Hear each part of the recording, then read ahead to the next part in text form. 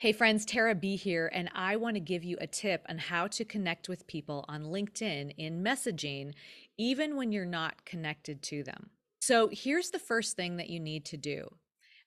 When we get on the screen, I'm going to show you this. I'll be sharing my screen with you, but just make sure that you have an idea of who are the types of people that you're looking for. And especially for those of you who are booking gigs, you probably want to look for people like an event planner or an event coordinator, because that's how you're going to get in with those events and the entertainment that happens, especially within businesses. So let me share my screen with you, and then I'll show you how to do it.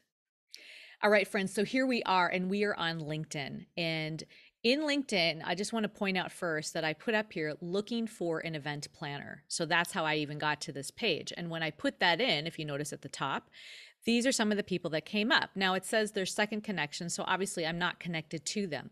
But if I click on this first lady, if you'll notice, it has message available to me. Now I can connect with her too, but I can message her, and you notice that it's not locked at all. So I want to just click on that, and I could write her a subject, a full message. I could write it as long as I needed to, kind of give her the script that I might use for other places for booking. But the point is, I can message her. Now, why can I do that with her, even though I'm not connected to her? Well, there's something that is called open profile, and it's on premium. So when people are on premium, now if you're on premium, you can connect really with anybody. But even when you're not, if the person who is on premium has what's called this open profile and they have enabled this, then you can message them. So in this case, Jen has enabled this open profile. And so that's why you're able to do a message to her. So that's a great way of doing that.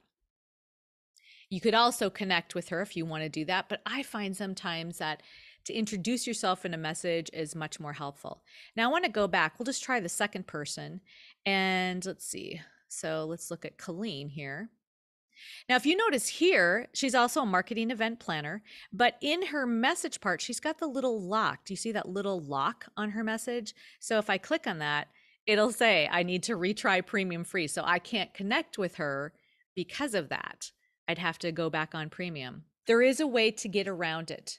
And when you see the connect button, and this only, by the way, works on your laptop or your desktop, but if you see the connect button, this is what I connect, you'll notice it says you can add a note to personalize your invitation. So that's what I would click on, and then I would do the message. Now you only have 300 letters there, so it's pretty short, but you still have the ability to do and say something that they will get as a message. So you're not just sending a connect button, hitting that and they have no clue who you are.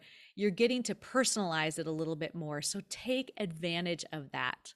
So those are the two ways that you can. Again, just look for in their message. If it has the little lock button, you'll know you'll have to go through the button connect. But if it doesn't have that locked button like we did with Jen, then you'll be able to send a message right away. Friends, the beautiful part of that is that on LinkedIn, that way you can actually connect with these people that might be a little bit harder to get a hold of. And sometimes it might be a third or fourth connection, or you may not have any people in between to reach out to. And that's why you can still directly connect with people and start from there. It's like doing cold calls, I know, but it can work. And I've had experience with that too, where I've reached out to people in that way and they have responded. Not all of them have, but some have. So try it and see where it takes you for booking a gig through LinkedIn. And friends, if you want more helps, please go to the link in the comments below.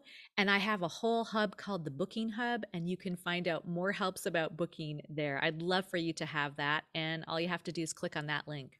And the other thing you can do, if you like what you're hearing, is just hit the subscribe button on this channel. And I'll see you again here.